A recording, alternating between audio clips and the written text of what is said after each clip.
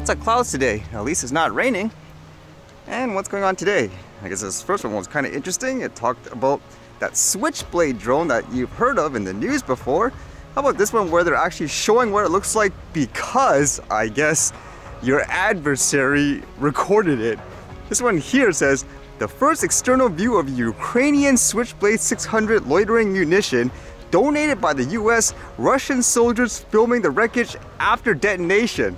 So as it would appear, it's a Russian soldier or something like that, as they say. It's going to this destroyed Switchblade, taping it, I guess commenting about it from what he sees.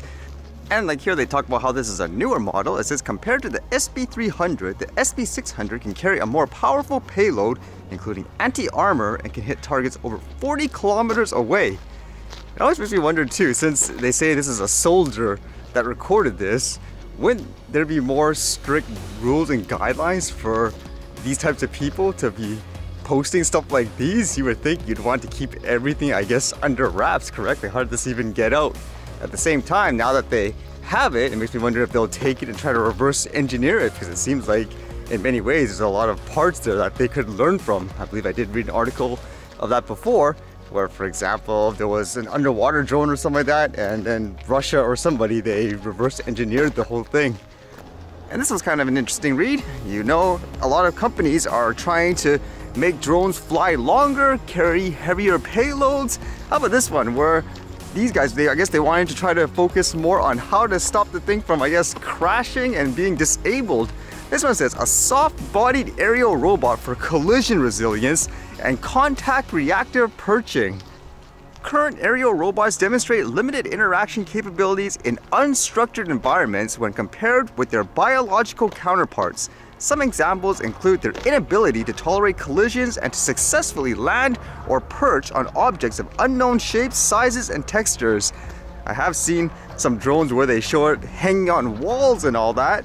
And I guess in terms of how you would stop, I guess, this drone from just being disabled when it crashes, this one says, soft robotics has emerged as a promising solution to approach the problem of collision resilience and safe perching. Compliant materials have been utilized to design soft or foldable wings, deformable rotors, compliant joints and armatures, and compliant graspers or landing gears. So that's kind of interesting. One of those things where there seems to be always some kind of drawback. It says, due to their limited grasping speeds, they resort to hovering closely or landing on the perch before grasping. They also sometimes require active actuation to maintain constant grasping or perching position, which reduces the overall system efficiency. And so what do they do? It says, in this work we develop a novel, inflatable, soft-bodied aerial robot that can tolerate high-impact collisions with the environment in any direction as shown in figure 1A and D. Sobar highlights a lightweight, pneumatic frame capable of modulating its stiffness for contact resilience and flight stability as shown in figure 1C. And as they say, it makes it more portable and all. Again, it's just kind of interesting about the trade-offs, but when we get there in terms of we'll have all that flexibility, something that could, I guess, withstand things like collision and all that, and at the same time will still maintain things like its speed. Either way, it's good to see there's people trying to innovate in all aspects, not just say, again, just a flight and being able to carry more weight.